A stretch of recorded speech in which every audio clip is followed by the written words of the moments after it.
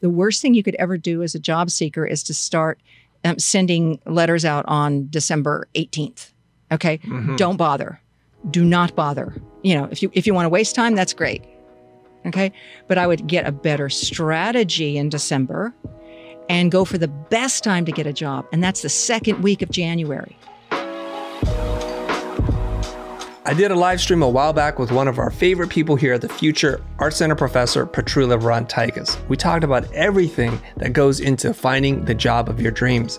We even did a mock interview, which was released in a previous video. So if you haven't seen that, go check it out. There were a few more tips that we thought were worth sharing. So here they are. So if I'm a student, I just graduated, and I know Art Center graduates people 3 times a year. If I just graduated, I might feel that I don't know anybody, Petrula. Who am I supposed to reach out to? Easy. I want to get that dream job. Easy. So who do I reach out to? Easy. LinkedIn is just astonishing. Okay. I do a search for the company. Say the company is Collins in New York or San Francisco. So I do a search for Art Center College of Design and Collins. Poof. All of a sudden, there are probably at least a dozen people that have graduated from Art Center that have affiliated themselves with Collins. So some still work there, some maybe worked there in the past, but all of a sudden, how easy is that? So this is not all that mysterious. And then testing it right now. Knowing what to ask them, yes. Really reading their profiles and seeing whether they're still there, what their role is there, when they graduated from Art Center, and just, because you're in a network, and it doesn't have to be Art Center, it can be, Cal State Long Beach, it can be, whatever design school you go to, or in the case of the Futur, it may be that I find that somebody there actually is, has the Futur in that they're watching, and they're talking about how they're learning, and you might actually find like-minded people in this network of yours, Chris. I think that is the next step here, and that is that somehow you're offering what they're looking for, but you're offering more value also. So if you have any way to get insight as to what that value is that they need, it really helps you.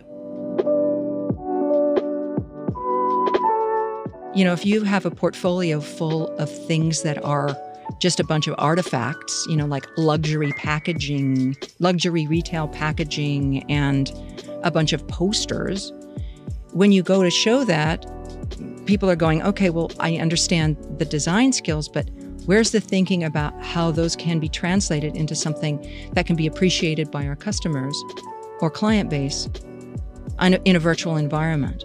What are the things that are going to facilitate that in regards to social media or ways to promote it that aren't going to be about showing up in a high-end retail store and seeing it there on display? Get out of the things that are the doom scrolling and get into figuring out who's doing well. What industries are doing well? And I'm trying to identify whether you have any connection to people in those industries, going back to what we talked about when we first started this conversation. I know, man, okay. I don't want to make it sound that it's super easy. I know I've got that calm yoga voice, right? But I'm actually just using kind of logic. And the logic part is just being really objective about something that people want to get really emotional about. Like, I want this. I don't know how to get that. I'm not sure. And and there's a whole bunch of difficulty wrapped around it, because when you're a job seeker and you're having to work really hard, it can really deteriorate your mood and make you feel like you're not going to get what you want. But just having a better idea as to how to organize yourself, how to organize your materials, know what your audience is looking for, and that old adage, like, skate to where the puck is, like that's where you want to go. So this is really important, that you're not looking for jobs that in industries. Like, I did a lot of restaurant design, especially fast casual restaurant design, years and years ago in my business.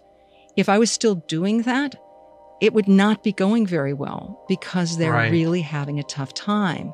And it's not just, oh, they need a rebrand. I don't know when it's going to be better. And they're going to really be in a situation of completely restructuring. The last thing they're going to need is, heavy hitting outside branding help. Both a cover letter and a resume are ways of storytelling, and they're exercises in hierarchy of information. So you may have the same facts, right? But positioning them differently on a resume, or carrying someone through in a revealing way in a cover letter, it makes all the difference in the world. Because if you send out a whole bunch of canned cover letters, people read them and they sound generic. They sound generic. You really have to craft these things to real people if you expect to get real jobs. So it's not at all about templates. It's about thinking and designing communication that solves a problem. It's what you do best as a graphic designer, right?